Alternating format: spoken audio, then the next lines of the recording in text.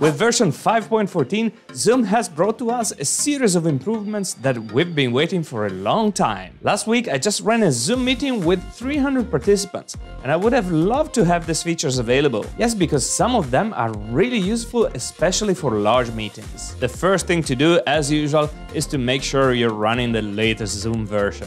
Zoom is telling me that version 5.14 is now available, so click on Install, and in a matter of seconds you'll have the newest Zoom version. So these are my top 5 new Zoom meeting features. Actually there were 6, but one I was not able to test. More about it later. Feature number 5. Raise hand enhancement. I'm now testing this new version on a MacBook Pro. So let me open a new Zoom meeting and connect from 3 other devices. Here I'm waving from my MacBook Pro. Here from a PC running an older version of Zoom. Here from an iPhone 13. And here from an iPhone 11. Zoom has brought some improvements to the visibility of participants that have raised their hand. So now I'm raising hand from the PC. Automatically the PC participant is put at the top left corner, so it gets more visibility, but this was already available. Now a new notification appears for those who have raised the hand, and this allows you to click on it and directly access the participants panel, where for example you can request them to unmute to ask their question. Now if I raise hand on my iPhone 13, my video will be moved up, in the sequence right after the participant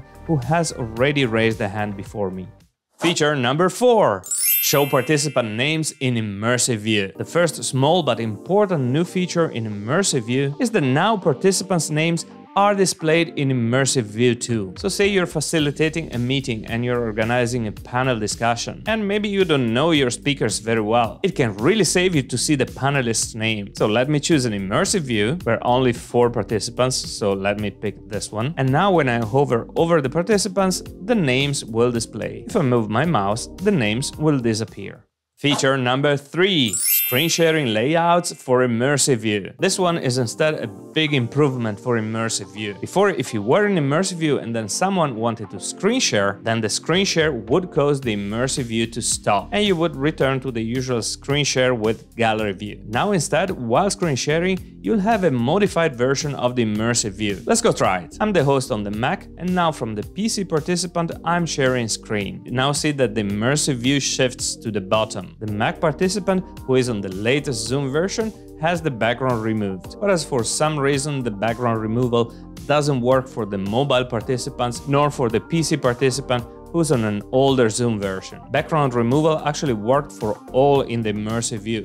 So this may be a bug of this newer version that needs to be fixed. But besides this little detail, I think this is really useful. Basically, you can run a panel discussion while sharing screen or presenting slides or sharing a whiteboard. Super useful. Feature number 2 and 2A. This was really a must. Retain chat messages from breakout rooms. This new feature fixes something that we've all been frustrated about for ages. I'm sure you too have experienced the situation where you were in the main room, where you had some important messages in the main meeting chat. Then you were asked to join a breakout room, and main room chat disappeared. And the same when going back from the breakout room to the main room, then the chat messages that you had available in the breakout room were not available anymore in the main room. Well, good news, now this is fixed. So everyone is now in the main room. And as a host, I'll write a chat message. I'll make it clear that I'm writing it from the main room. Now I create one breakout room and send there all participants. As a host, I will also join the breakout room. And now if I open the chat, the message that I wrote in the main room still appears in the breakout room. Now that I am in the breakout room, I'll write a chat message here. Let me leave the breakout room and go back to the main one. I'll open the chat, and now the chat history of the breakout room where I've been still shows in my chat. Again, super useful. Now let's assume we have 3 breakout rooms, and I first go to breakout room 1, then 2, then 3. Which chat messages will I be able to see? I haven't tested this complex scenario yet, but what I think is that probably I will be able to see the chat messages from the breakout rooms that happened when I was in the breakout room. In other words, all chat messages that were exchanged in a breakout room when I was not there will not show in my chat history. That's at least my assumption, but please test it and let me know in the comments below whether I was right or not.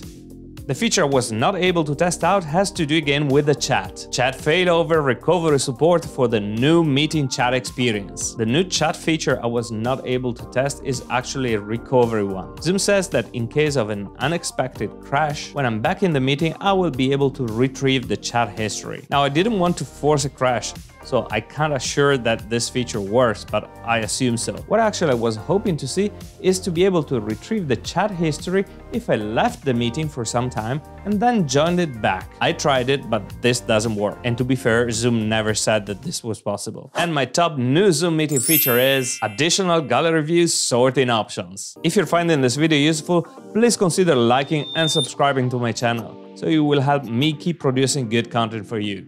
Thank you. How many times you found yourself in a Zoom meeting and you were wondering who is online? So you started looking at all the videos and then you were missing someone and it was a mess. Now it's possible to sort participants in gallery view. It's really practical. This feature needs to be turned on in your web client. In settings, go to Advanced, and here make sure that Sort Gallery View is active. Since I've activated it right now, I had to close the existing Zoom meeting and open a new one. Now go to the top and click on View, and you'll see a new option saying Sort Gallery by. You can sort participants by first name, ascending or descending, last name, and also very useful meeting entry time, ascending or descending. So no more time wasted saying, let me see who's online. Did you know that you can create breakout rooms automatically and directly from poll results? Well, then you should check this video.